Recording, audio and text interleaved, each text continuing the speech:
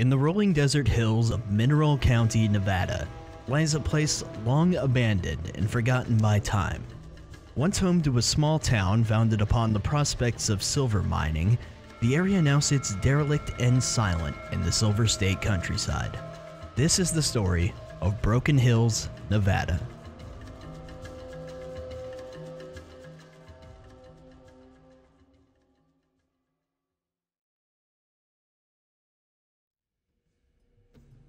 My interest in researching and exploring this piece of Nevada history, it starts with my adventures through the 1998 PC role-playing game Fallout 2, which featured the town of Broken Hills in a retro-futuristic post-apocalyptic setting. As an avid fan of the Fallout series, I enjoy learning about the real-life counterparts to the game's locations, which led me to discover the real-world ghost town of Broken Hills.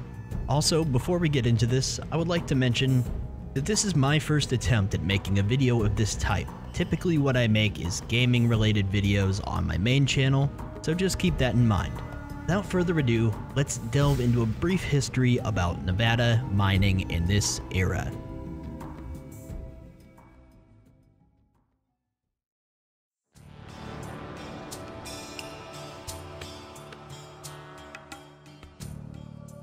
The following information is modified from research written by Francis Church Lincoln in 1924, and it briefly covers Nevada's then modern mining history for the years of 1855 through 1923, which is a relevant timeline concerning our topic of Broken Hills. Modern mining began in Nevada in 1849. With the discovery of placer gold in a stream flowing into the Carson River near the present-day town of Dayton. This discovery, made by Mormon 49ers on their way to the California goldfields, led others upstream into what was later known as the Virginia Range. Mining had been the paramount industry of Nevada, with its population expanding and decreasing in conjunction with its bullion production. Every county has had its big mines, some counties being named after mining camps, while others had been organized or had their boundaries altered to accommodate mining districts. The mining industry of Nevada has since passed through two great cycles. At the beginning of each, there was a period during which many new mines were discovered, and rushes to the discoveries took place.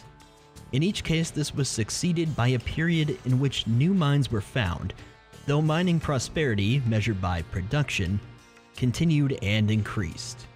Afterwards came a period of decline in which production fell, ending in a period of depression with the mining industry becoming dormant.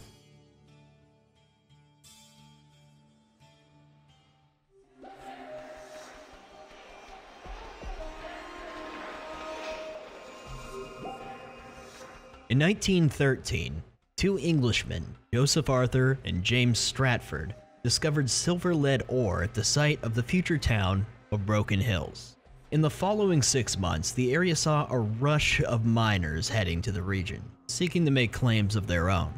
However, this eventually came to a halt when the incoming miners discovered that Arthur and Stratford had already laid claim to the most promising sites.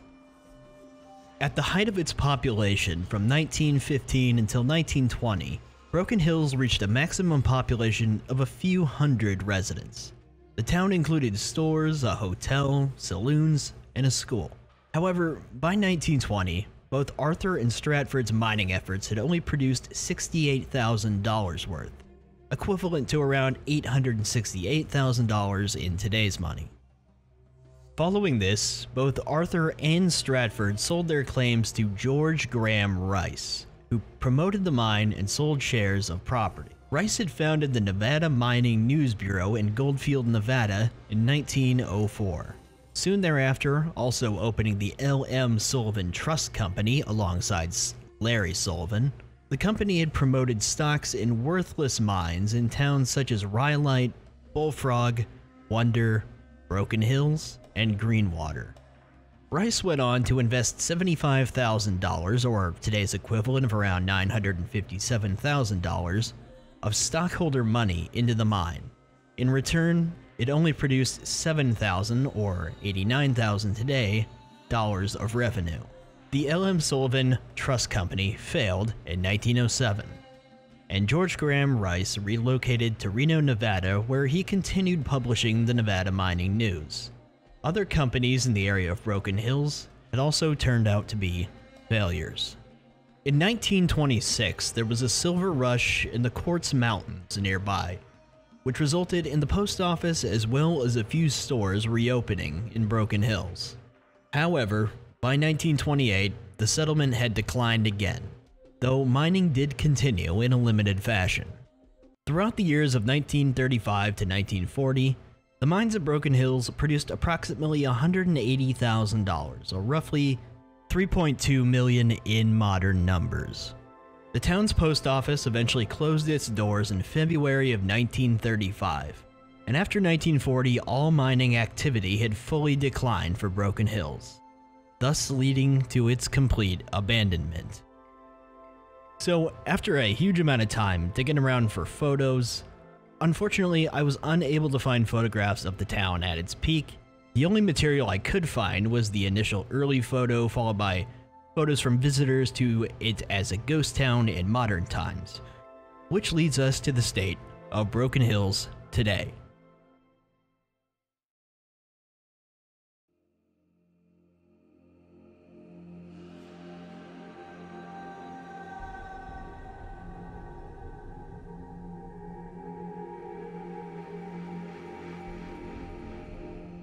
Today, Broken Hills exists as one of many abandoned mining towns that litter the Nevada countryside.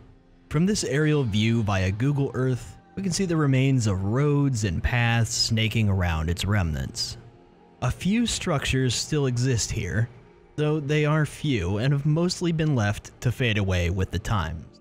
There have been visitors to the site, as the source of most of the modern photos I found come from curious travelers and expedition outfits visiting ghost towns around the American Southwest.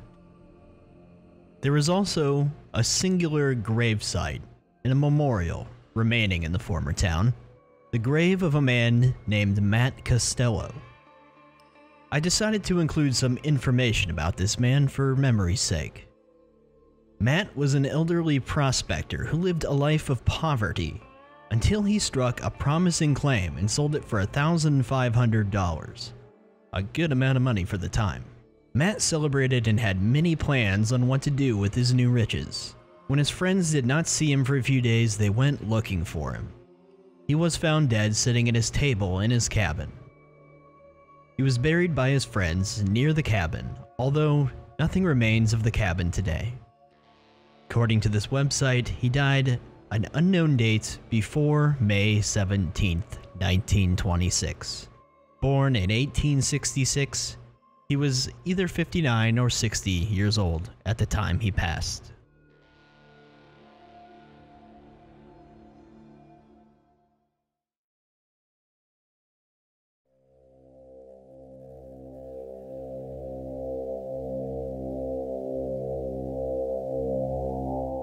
As I stated at the beginning of the video, my initial knowledge of Broken Hills came from the game Fallout 2. If you're unfamiliar with the Fallout series, it takes place in a universe that diverged from our own somewhere in the 1940s or 50s, and in the year 2077, a nuclear war between America and China rendered the planet a radioactive wasteland. Between radiation and other viruses, mutants and other creatures became commonplace. In the sequel to the original title, Fallout, which was set in Southern California, Fallout 2 took place in regions of Southern Oregon, Northern California, and Western Nevada. One such location included in the game is Broken Hills. Now inhabited by a mixture of humans, ghouls, and creatures known as super mutants, the town has an uneasy peace between all three groups. In this imagining of apocalyptic future Broken Hills, the main source of their wealth comes from uranium mines, drawing a similar parallel to its once real-world mining prospects.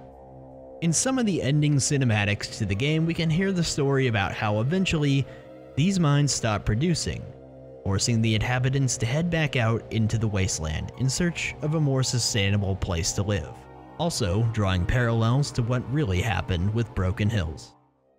With the destruction of the conspiracy to destroy the mutants, Broken Hills began to thrive. Then, the uranium ran out. The city, having lost its sole reason for existing, slowly dispersed.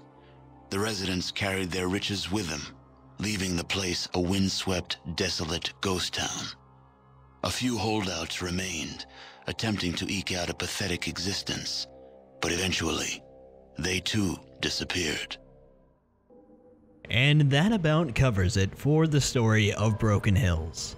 I wanted to include the Fallout bit in this just because, like I said, this is where I initially learned about it from, and I think it's interesting that a ghost town as unknown as Broken Hills was included in a video game. I couldn't find any other references for any movies or TV shows or other games that this town was included in, so it seemed appropriate to give it its moment for its existence in Fallout 2. That just about does it. I had a lot of fun putting this together. I really enjoy making videos like this. Like I said, I'm new to it, but it's something I've been wanting to try for quite a long time now, and I do plan on making more. If you did enjoy the video, give it a like, let me know your thoughts in the comments, and if you feel that I deserve it, perhaps even subscribe. It's free after all.